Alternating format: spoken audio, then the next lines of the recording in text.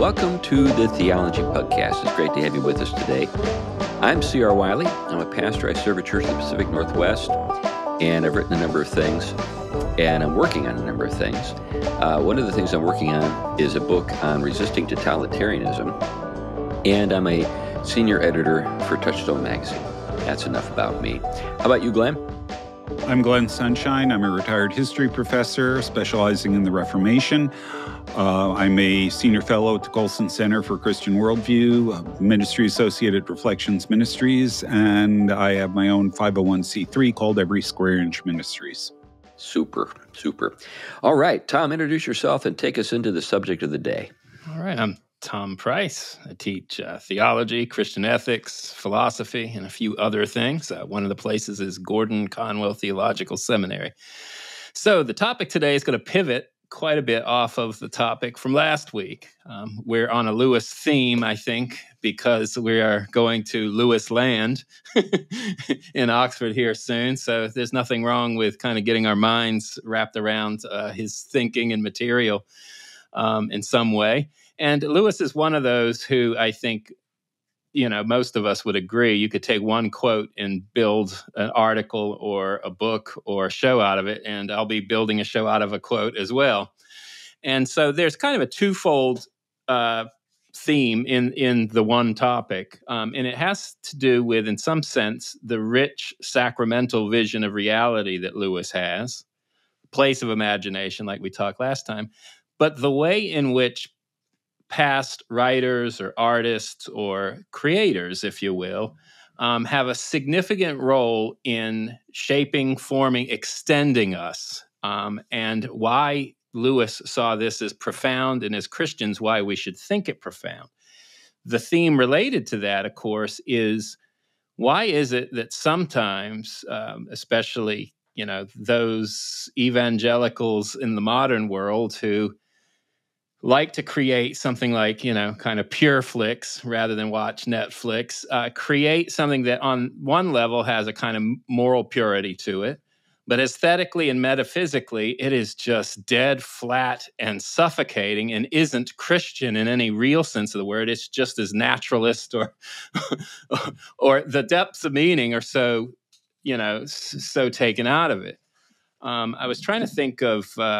Say, Tom, before you go much further with that, I'd like to just make a comment on that. So anyone who is familiar with, say, pop evangelical culture from the 70s, 80s, 90s, remembers a kind of plastic character to what was provided. And the main thing that, all of the media was designed to do was to evangelize. Yeah. So everything served that purpose. But there was nothing really that came out of it that was terribly rich or deep or helpful or captured the imagination, to tie into what we talked about last week. The problem with Hollywood today is they've actually taken that and applied that approach to wokeism. They ruin everything. They can't tell a decent story anymore.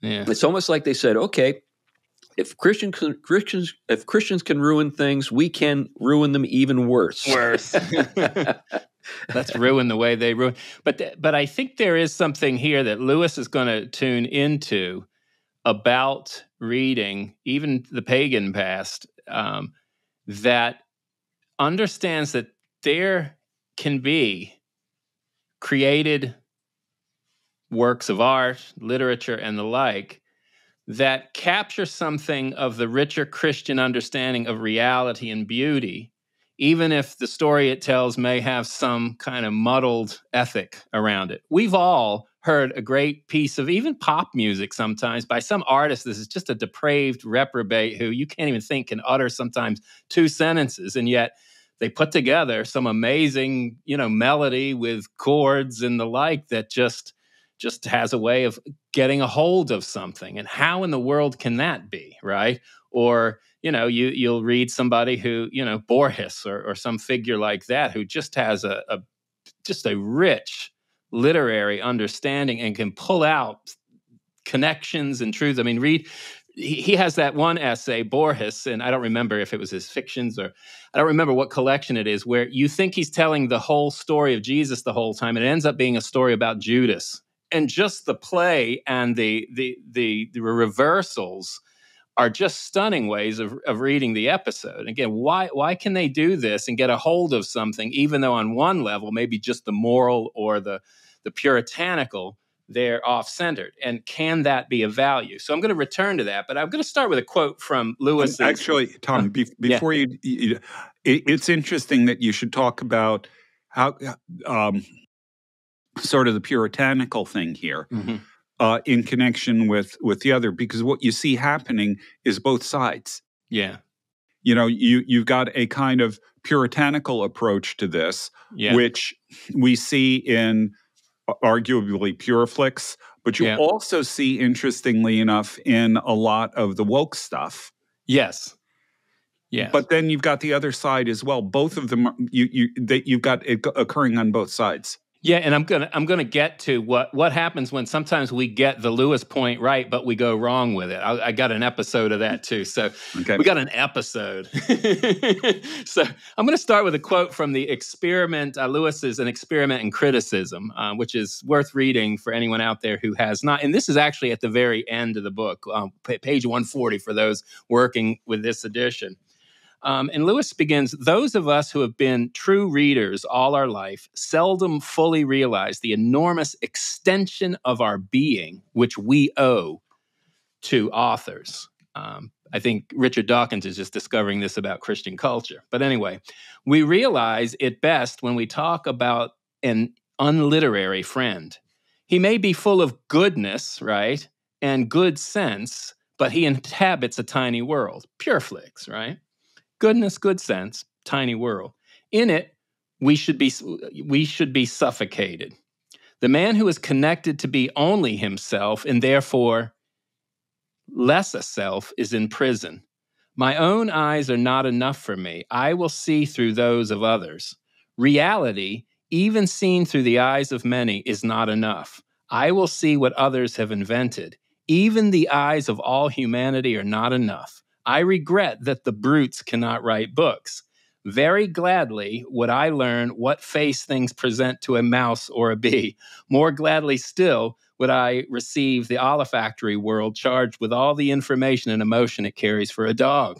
But literary experience heals the wound without undermining the privilege of individuality.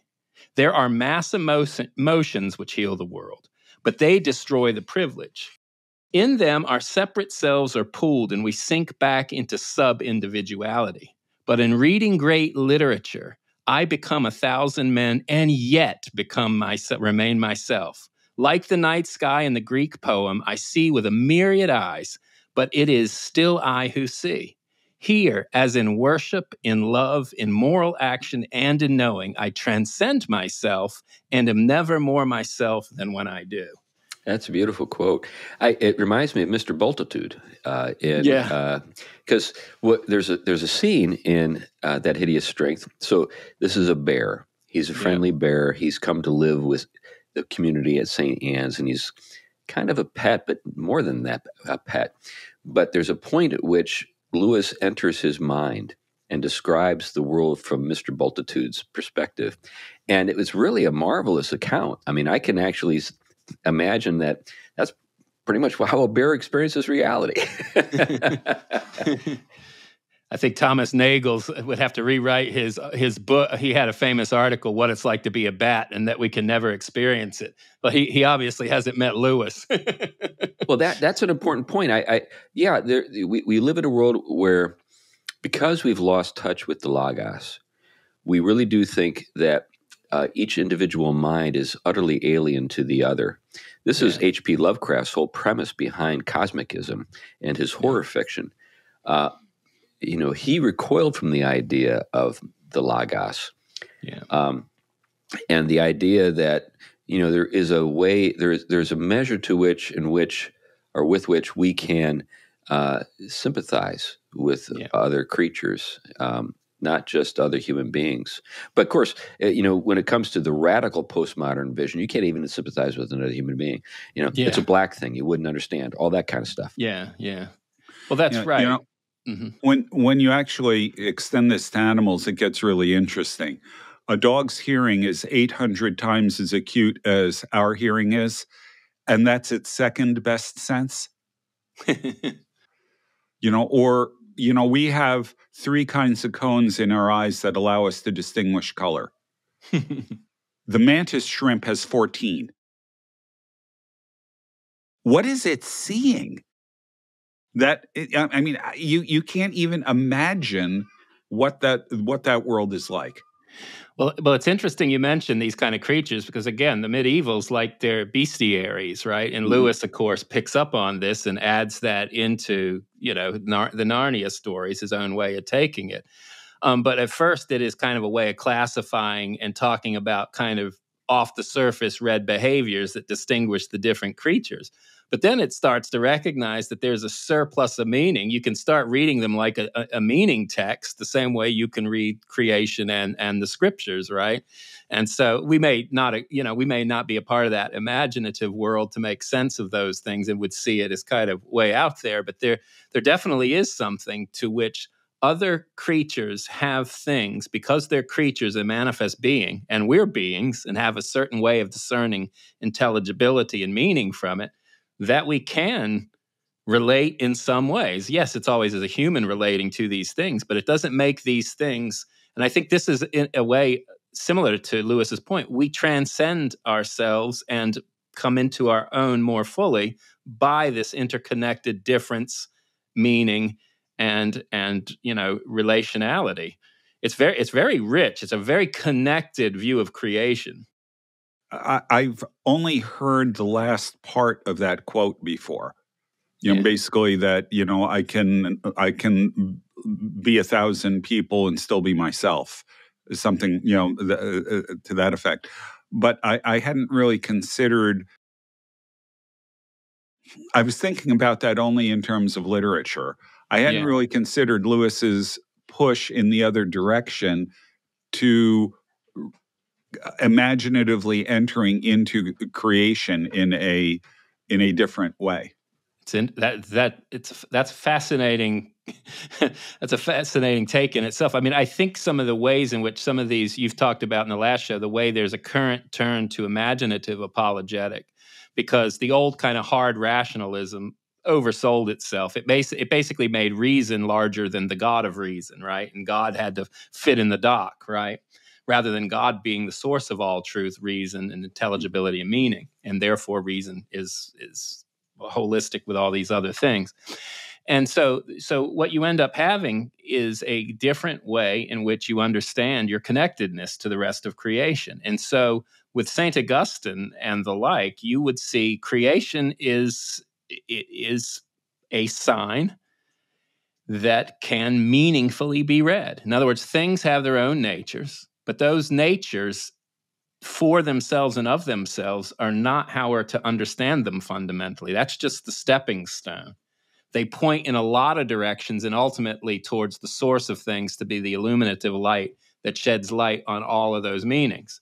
So you have all kinds of things that are in the world. You have, a tree that has wood that can be all these different kinds of things. So its symbolic range is wide. Its meaning base is far. But if you don't have a capacity to enter into an imaginative relationship and meaning relationship with these things, how would you know what those things can be for and done with them? Yeah, this reminds me, that very illustration reminds me of something in Wendell Berry that's pretty powerful. He talks about a stand of trees on a farmer's land. And to that particular farmer, he's not saying this is necessarily how farmers think, but he's saying to this particular farmer, it represents nothing but bored linear feet. In other words, it has no more significance than what he can translate it into in terms of trade and economic uses. It's just basically material for building houses or making paper or whatever.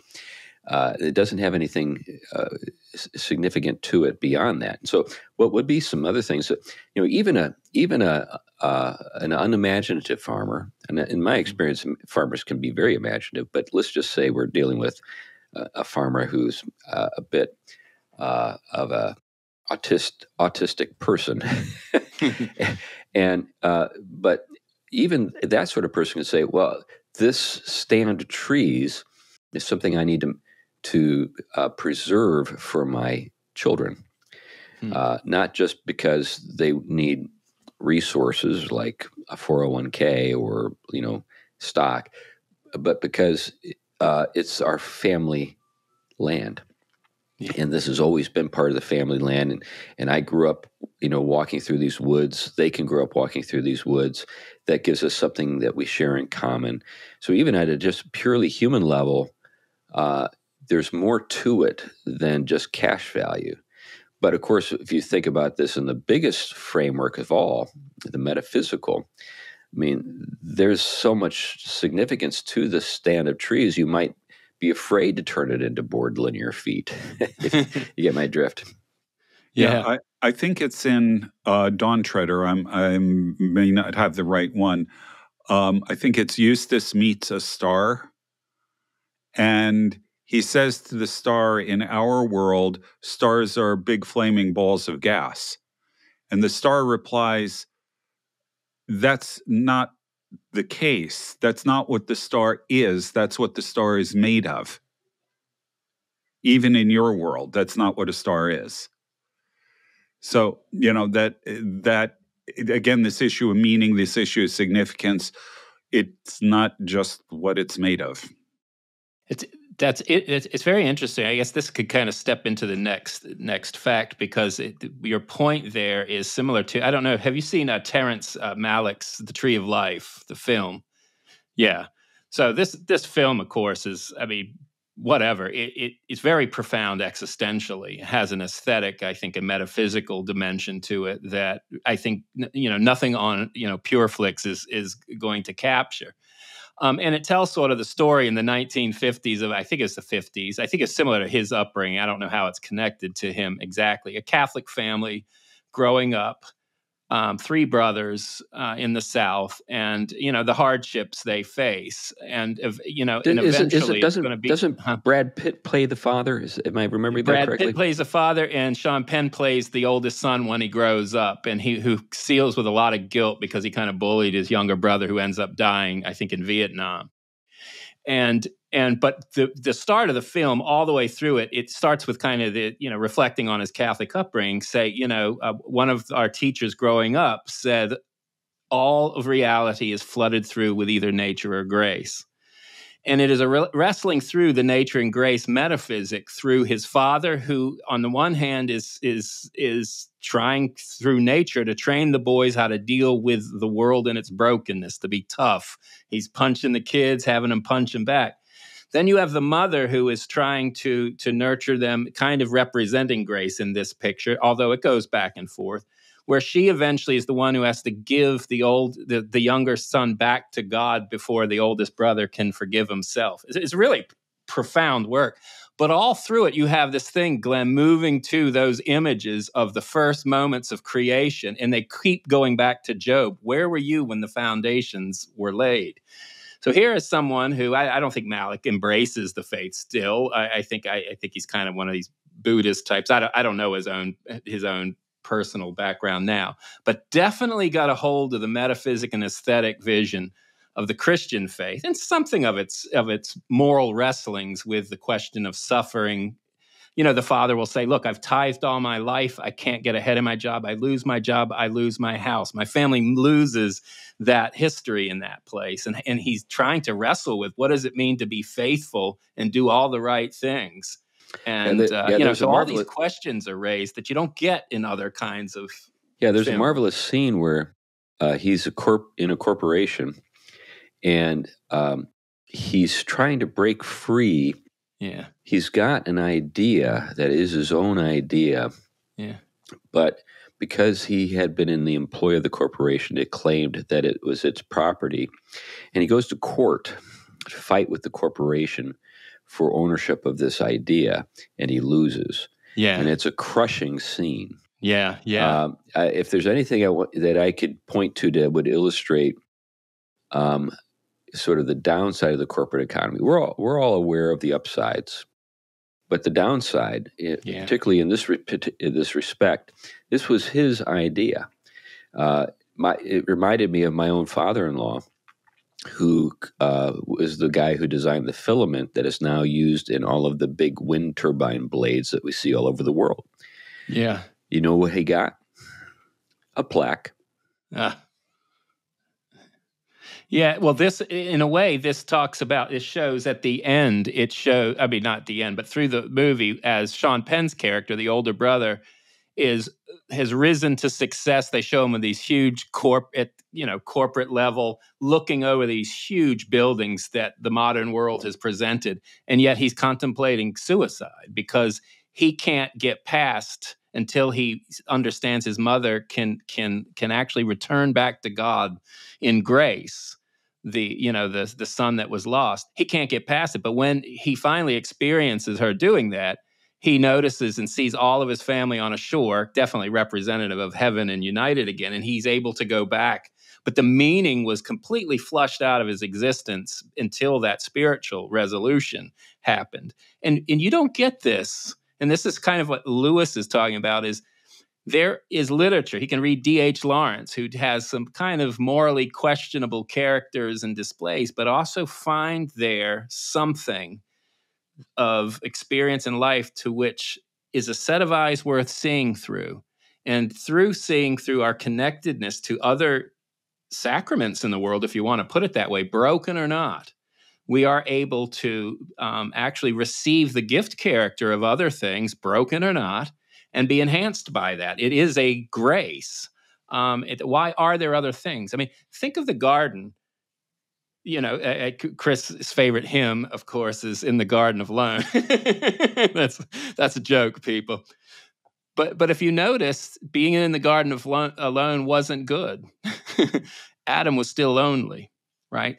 There were all kinds of gifts there, but until there was a certain kind of gift that is analogous but distinct, it is only then that Adam, too, can come to himself. And notice the language of Adam when he receives Eve, right? Different, complementary.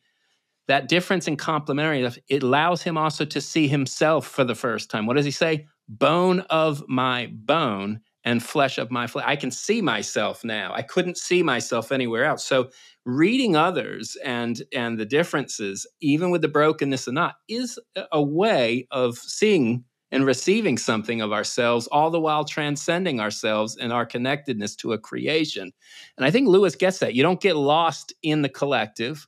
You actually come to, he's drawing off an analogy we use in theology when we talk about the human being as an image bearer of God. The more we conform to Christ's likeness, the more we're God-like, guess what? The more distinct we are as well. The more we come into our own. That's why Scripture will use the language, that your identity now is in Christ, but you don't even know really who or what you are until when he comes back, you will see yourself in a sense more fully as well, right? So there is a sense in we're made to, as image bearers, to transcend ourselves in order to really come to our own perfection.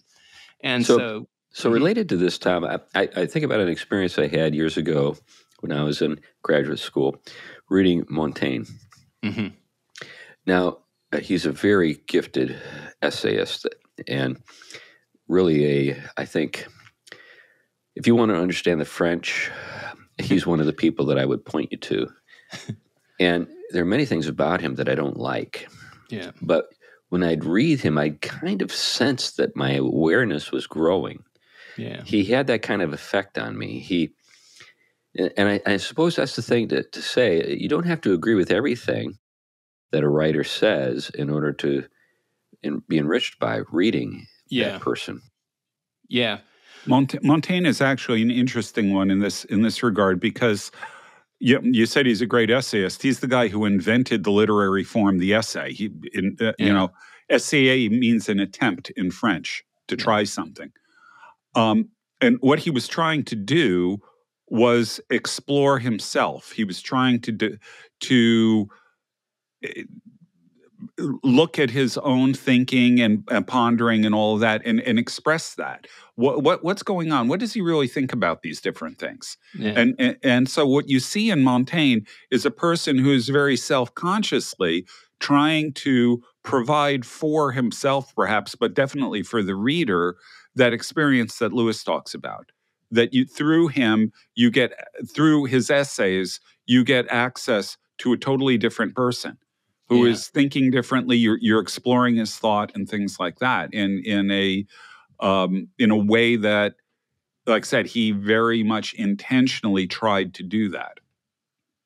And there is kind of it takes a strong ability, not simply to empathize, but it takes a strong humility. And I think one of the things to keep in mind why Lewis does this sort of thing, part of it was his own process in coming to faith, but Lewis needed some ground clearing. And just like Karl Barth, even when you talk about him being kind of anti-apologetics, his Romans commentary was in a lot of ways a kind of technique in ground clearing, right? Clear the ground of all the things that we need to almost say something, almost get rid of in order to start thinking right again. And so what Lewis is dealing with, of course, is a flattened kind of modernism and dry rationalism or empiricism, in which science has the only access to truth, or you just have kind of moralism, And so one of the things is he saw himself as captured by a kind of bad kind of enchantment, right? That there was a spell over him and the whole culture that needed to be broken. And so the George MacDonalds of the world and these different figures, even before he came to faith, were part of breaking that spell, getting rid of his presentism and all of his biases, if you will, towards the present world in its narrowness, right? That's where he talks about being small-worlded. And that opened him up. So at first he was an idealist for a long time. He thought everything was consciousness when he kind of first flipped from being a strict materialist to kind of following the Barfield and MacDonald line. And it was only through the Incarnation and Tolkien and the like, this process. And so reading these figures, a lot of which weren't even Christian, but were ones that helped break the spell, were significant for his own conversion and coming to faith. They were avenues that God used in a world that, like music or different think of it this way. What about St. Augustine's conversion, right? Here's a little girl the kids are singing a song, basically, kid's song, right? Open the books or read the book or what have you. And he hears in it God telling him to open the scripture, right? Tell me how that one works out,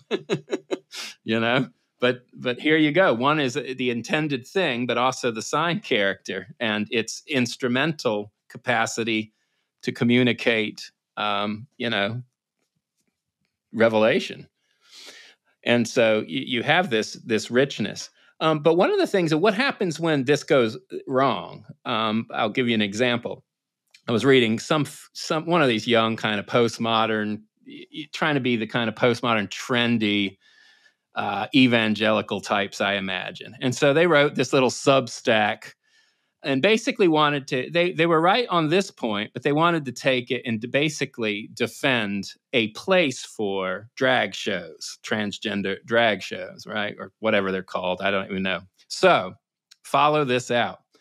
So he is correct in his little Substack where he begins to say that we tend to follow moralism. And they used the episode at St. Patrick's to say, look, the reason why the drag show they had a drag show apparently at St. Patrick's as well. The reason that was bad was not bad for drag shows per se, right? But because of the kind of context that the people put it in. This is so postmodern, right? And so it was kind of bad positioning, if you will. But there is something, according to this person, in the whole drag genre that is salvageable as a good that we can learn from, just like you can learn from D.H. Lawrence or you can learn from Ovid, where they have some pornographic scenes but great literary writing. And I think this is exactly where one goes wrong. I think you guys know, what is his name? Thaddeus, over at Imaginative Conservative, Thaddeus Kaczynski. He sent a little note back saying that's the thinking of the Antichrist. And but I think he actually was right on track, because this is the problem here. In the drag genre, which is a subversive of not simply the Enlightenment marginalization of things, but also the Christian moral order, which is not simple moralism, but is grounded in creation, male and female. And while they may be trying to subvert certain stereotypes, they are also trying to indirectly reject the good created order and ways in which that's expressed. It isn't the same thing. And what you get in Terrence Malick is not an attempt to subvert it. It's an attempt to enter the profundities, versus this kind of thing where you are trying legitimately to war in some way in your little territory against the created moral order. So I don't think every episode for Lewis, I mean, Lewis wouldn't say, you know what, the photographer of a pornographic movie is a great photographer, so you should watch pornography for the sake of being able to watch a good, filmmaker. I mean, that's not what Lewis is saying here. But what he's saying here is that there are literary works, and there are things where maybe the character is less, or the person writing it is a bad character. But there are echoes of truth, beauty, and goodness that permeate that are worth retrieving in these, special cases. So do you remember Veritatis Splendor by Pope John Paul II? Yes. Yep. So in that, he marvelously laid out or introduced me to an idea that I had never, to that point, given any thought to, and that was that the reason why some things are intrinsically evil is because they cannot be ordered to the glory of God. Yeah. There is no way to do a drag show to the glory of God. Yeah. It's a self-refuting concept. And anything of that character, I mean, anything that can't be ordered to the glory of God necessarily is death. Yes. Yeah. And I think that interestingly gets on what exactly a sacramental vision of creation as manifesting the glory of God entails. Creation, because it is made to not only enjoy the kind of thing it is, but to enjoy it as the gift it is, oriented towards God and other things the right way, right? It therefore participates, when it does so, in the life-manifesting presence of God, right? This is why you can have a piece of music radiate and bring you into the heavens, if you will, right? Because creation, the invisible things can manifest, the visible things manifest the invisible, but it manifests them in a life-giving way. And when we reject it, we reject the gift of our creation and the moral and created ordering of it towards the glory of God, the life-manifesting nature of God's presence. What we bring out is chaos and death, right? I mean, that's exactly what you have going on in Romans, right? When they weren't grateful, they turn to the creature rather than the creator. What happens? Well, the loves get perverted, the mind gets darkened, but the relationships and the social order gets all broken up. And this is exactly right, what you're talking about. In these attempts to reject creation and the moral goodness of things, and try to subvert them, even if you're trying to get a hold of some kind of higher truth in that subversion, you're not embracing something to the glory of God. You're trying to get a hold of something that basically allows you to self-promote in some way. One of the things that this, when you're talking about the glory of God, one of the things that's interesting is in the Gospel of John, where he refers to God's glory, what he's really referring to is the manifestation of God's nature, or a revelation of God's nature. Yeah. And thus, Jesus is glorified when he goes to the cross. Yeah. the glorification isn't the resurrection in John, it's the cross. Because in the cross, God is revealed in a mind-bogglingly profound way that you just can't get any other way. A life manifesting way. I mean, Right. that's what it is. God is life. And this is why the rejection of creation and its chaos and confusion eclipse that life manifestation. This is why it brings forth death, right? This is what kind of Satan wants to introduce into things. It eclipses that life-giving manifestation. And Now I'm going to take this back to the sacramental world here. That because when we look at the creation, it shows, well, what do we say? It shows the glory of God. Yeah. You look at the Grand Canyon, you look at the Rocky Mountains, you look at the Northern Lights, you look at, any of these big and spectacular things. And actually, not only those, sunsets, trees, all kinds of different things, even the small things in the world, all of them are revelations of something about God, and therefore all of them are manifestations of his glory. Yeah. Which then means that the things in this world have meaning beyond themselves. As I think I've said umpteen times, it's not just facts, it's meaning. Yeah, and I think this is where we are having to rebuild in relationship to the medieval world in ways that, of course, we do now have one advantage. We do have the gifts of the good things given by the sciences that they didn't always have access. So even though they had far more imagination and different ways of relating to those, we do have that aspect. And so what do I mean by that? Well, one of the things you see, like Michael Ward's work, which I think is great, talking about the medieval conception of the heavens and the way in which, while scientifically it wouldn't be affirmed by what we know today, in terms of aesthetic and metaphysic, it is much closer to meaning, the truth of meaning and reality, than our ways of putting together, describing merely the material conditions and the way of putting it together. And this is one of the things Lewis is also brilliantly aware of, is that there is more than just scientific, factual level truth. It is this surplus of meaning worlds that are integrated with that. And he believes even the learning of past ways of configuring the heavens and everything else are worth the time, because they sometimes capture aspects of the full vision of reality that the current ways of approaching it don't. And so that I think that is very insightful. That's not something we typically do. We would typically say, oh, that was just the way they thought about it back then. It's outdated. It doesn't have much to teach us. Yeah, that's of course the message behind it, that the discarded image, which was the last published work that we have of his, and probably the least read, and maybe should be read if you really want to understand everything else he talks about. Because I don't think you can understand the Space Trilogy or even the Chronicles of Narnia unless you read the discarded image.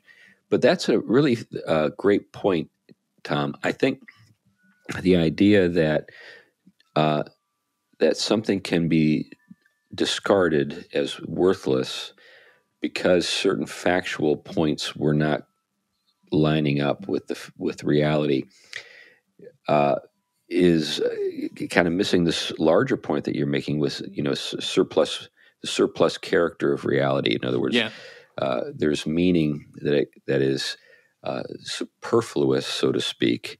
It's not just about the material character of reality. There's a dimension to things that transcends the physical world, and the physical world is actually a reflection of it. That's really the message of metaphysics. Is that there is a reality that's eternal in character, and it's reflected in the physical world. And the physical world isn't the basis for our metaphysics. The metaphysics are the basis for the way the physical world is ordered. Yeah, and I think that the profundity of that point, coming from Lewis and figures like that, I mean, we're starting to see the fruit of it now by so much work being done on this, but I think it's so timely And with such, such wisdom and insight, Lewis was doing this stuff and his group, because one of the things you begin to see is that as kind of, with the postmodern world in which reason is looked at basically as a mask for power, right?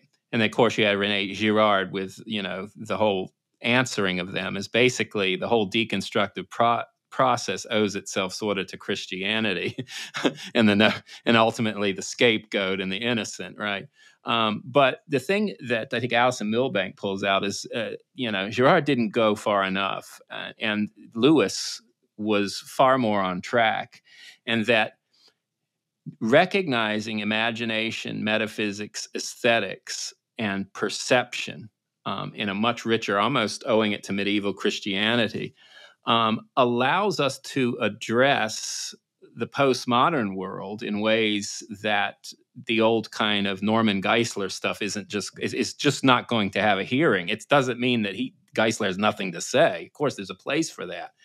But it's just that the way in the invitation into the Christian vision from the Christian sacramental vision is so holistic in that it addresses those aspects of us as human beings that everywhere is crying out, right? Our mimetic natures, our aesthetic natures, our needs from all these things, the meaningfulness of everything we do, even our projects of postmodern deconstruct, all meaning projects. I mean, what is it about us, and why is it that we are so hungry and needy and get everything about ourselves from these projects of meaning? And these things are stuff Lewis was, I think, very, very attuned to. And this is why he could write things like the Four Loves. And he understood the ways that, like Anders Nygren didn't understand, that there isn't in Christianity a agape crushing out our eros, right? But yet agape is the fulfillment of that eros. And yes, that eros, all those desires that we have as creatures are distorted and running in all kinds of directions, but they also speak of transcendent yearning, to which the gospel is the answer, and the God who comes down, and I think that kind of way of approaching apologetics, I think, is onto something in our way of communicating in the very challenging times. Well, and it challenges us. Just thinking about what's required to do that kind of analysis, sorting things out.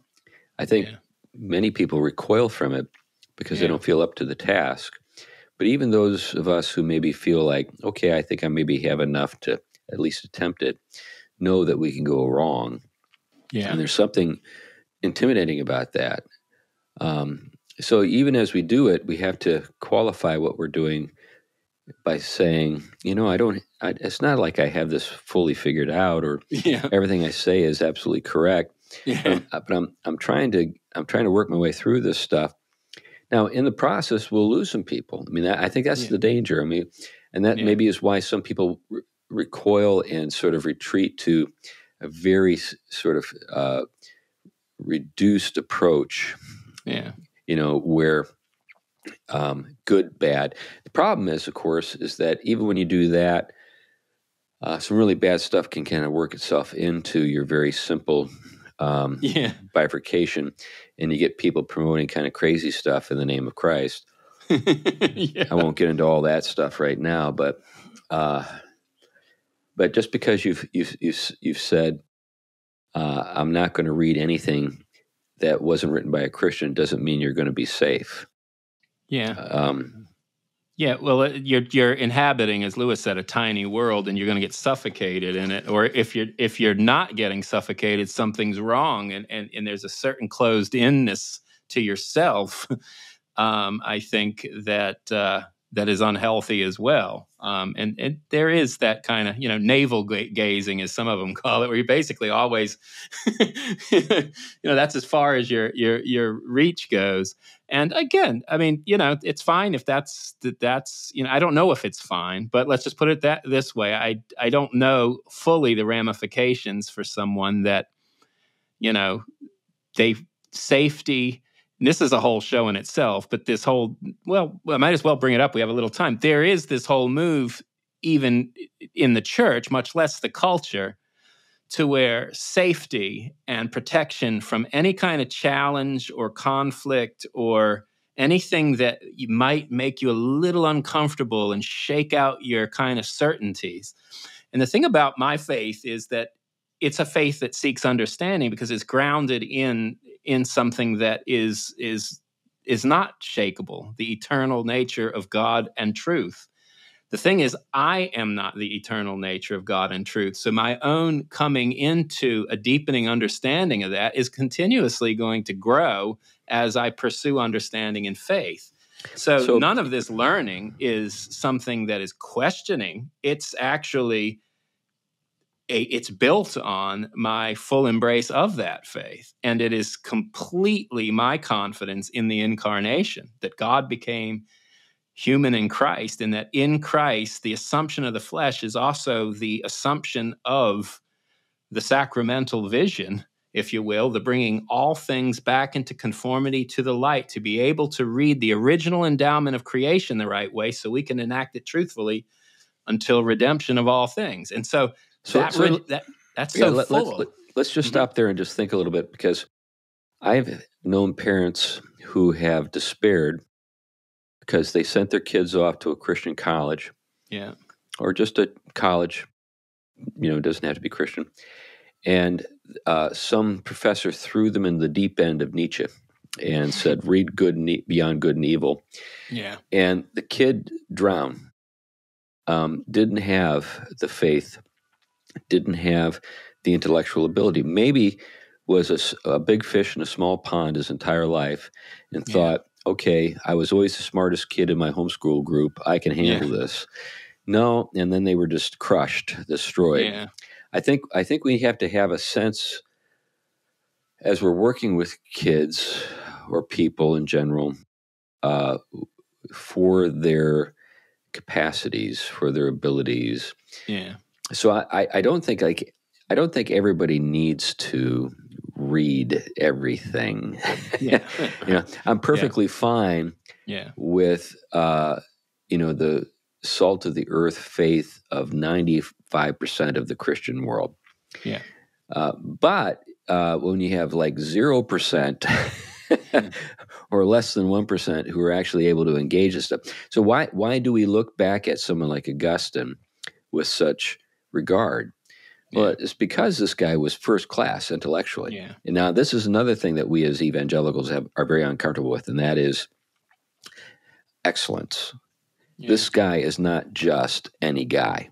Yeah. He intellectually, in terms of his social sort of position, was in a different place than 99.99% of the human race. Yeah. Now, he could deal with sort of sorting out Manichaeism and Neoplatonism and all that kind of stuff. But just because he did doesn't mean the bright kid who got a 4.0 in his Christian high school with 30 kids is going to be able to do it. Yeah. Well, I think that's the significance of being, if you're involved in teaching as a Christian, as we all are in some way, is that the things we do, on the one hand, we're trying to do constructive work built off the wisdom of Christians who've gone before us, steeped in the scriptures, to navigate the challenges and the peculiar challenges of our time, and to give people, or sometimes just to help people think through it the way we're thinking through it, because we found it helpful ourselves, who have had to navigate this in the university all the way up, and into all kinds of arenas. I mean, we've been dealing with this stuff in academic work all the time. And so ways to think through it and navigate it and be faithful to the riches we have, but also to have the riches come back and actually address the limits of the alternatives that are out there as part of, I think, our witness and contribution. But does everyone need to do that? I don't think that's going to happen. And, I think it's another question. How do we prepare our young not to fall apart at the challenges of, for example, a university? Yeah, and that's, I think, one of the key things here. I point out two things. First of all, we have the resources to handle every question that's thrown out at us, Yeah. but we just don't know our own history. Yeah. These things have all been answered. There's nothing there. There's not an objection that's come out that's new. Yeah. Not since Aquinas, actually, probably earlier. Yeah.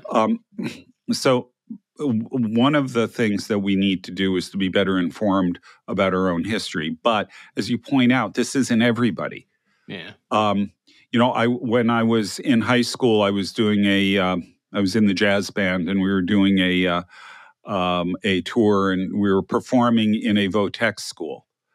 And one of the guys said, frankly, the people here don't really need Shakespeare. I mean, what are they going to do? Say, forsooth, hand me a wrench? So the point isn't that it would have been good for them to study Shakespeare. Yeah. Maybe, but it really wasn't necessary. Yeah. And we don't really need to be sending everybody off to college. The ones we do send off to college, we need to equip properly. And if we can't equip them properly, we shouldn't be sending them to college. Yeah. Yeah.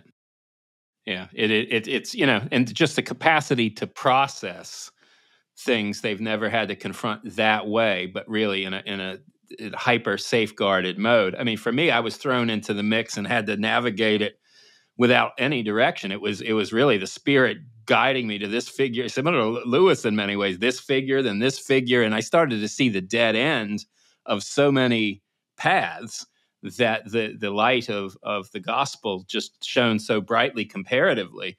But, not everyone goes that way. They kind of start out with, I've got all the answers, and I go in and I all of a sudden can't answer any of these, these trendy, fashionable, ideologies. And then next thing you know, they're the first ones promoting it, in the church. Well, or many times, and this has been my experience, many times they've grown up in environments where they've never really seen a human being who actually believes these things. Yeah. And what becomes of them until they arrive at college. And then at that point, they see those people at a kind of ideal moment in their lives. They don't see the final outcomes. Yeah. Those of us who come out of families who are kind of artsy and academically connected and sort of connected or immersed. We have plenty of people in our families so we can say, I don't want to be like cousin so-and-so or uncle so-and-so or aunt so-and-so or grandma so-and-so.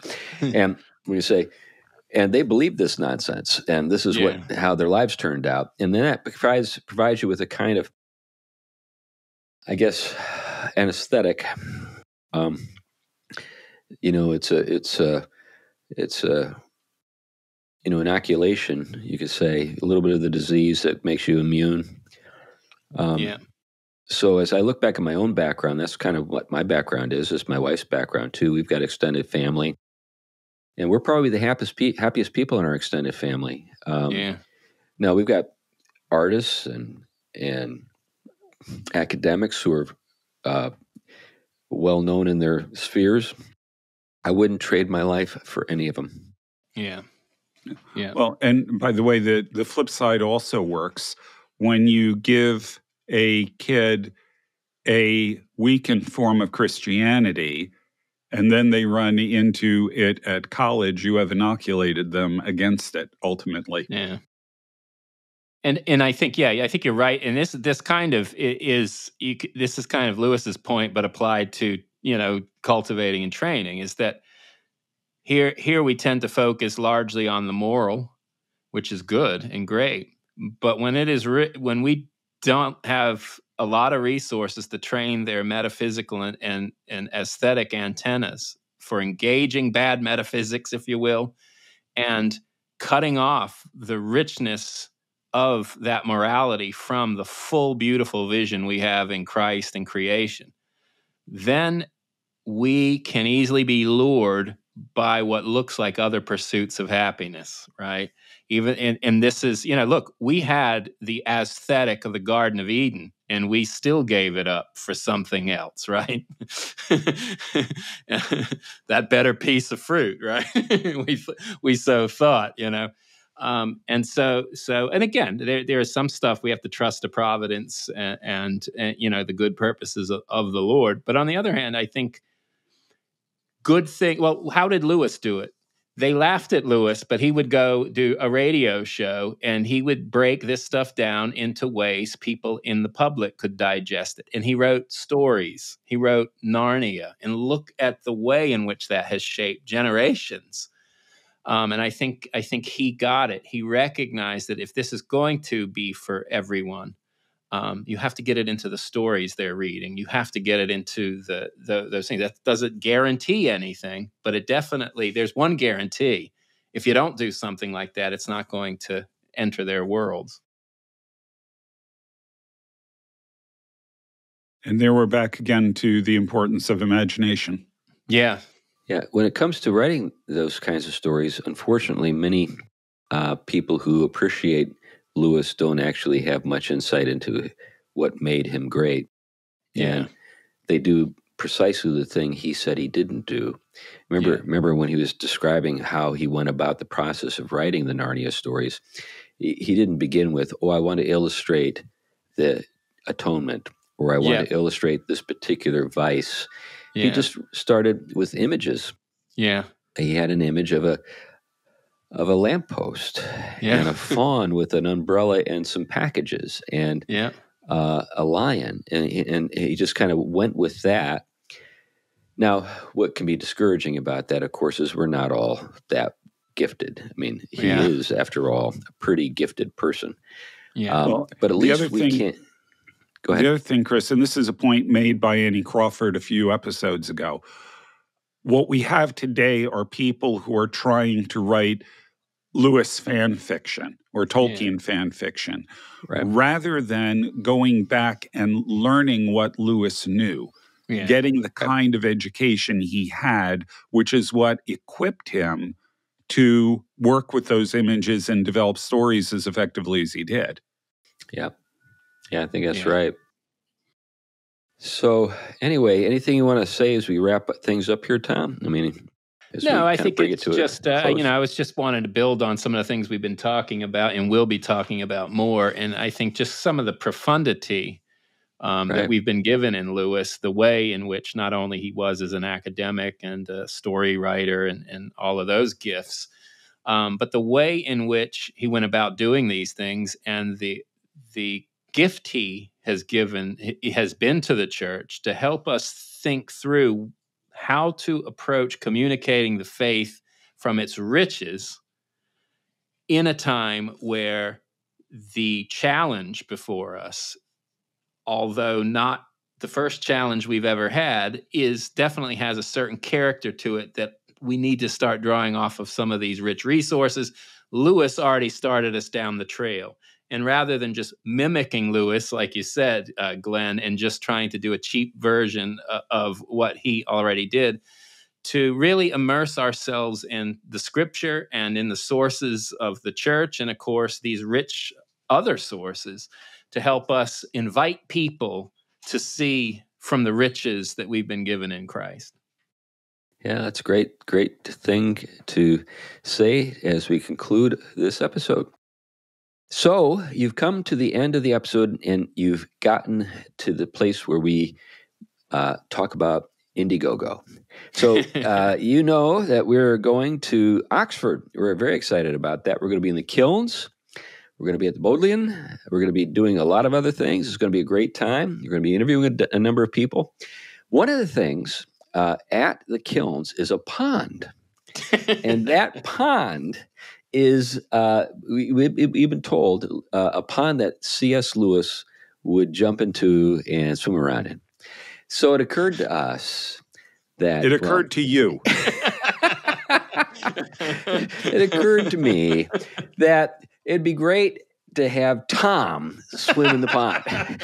And if you give $1,000 to the Indiegogo campaign, we will push Tom into the pond. He might not go willingly, but he will go in the water. Now, if you give $2,000, we will even push Glenn into the pond.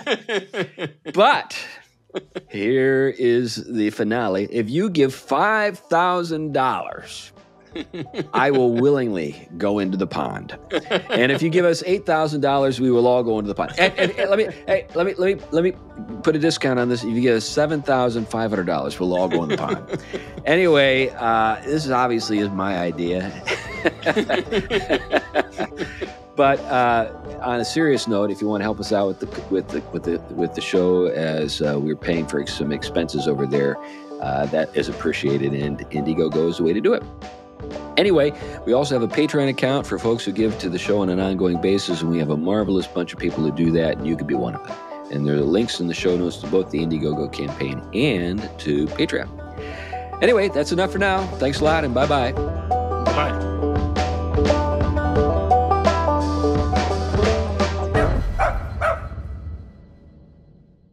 The Theology Pugcast is a ministry of Trinity Reformed Church in Huntsville, Alabama. To learn more about the church, you can visit trinityreformedkirk.com. trinityreformedkirk.com.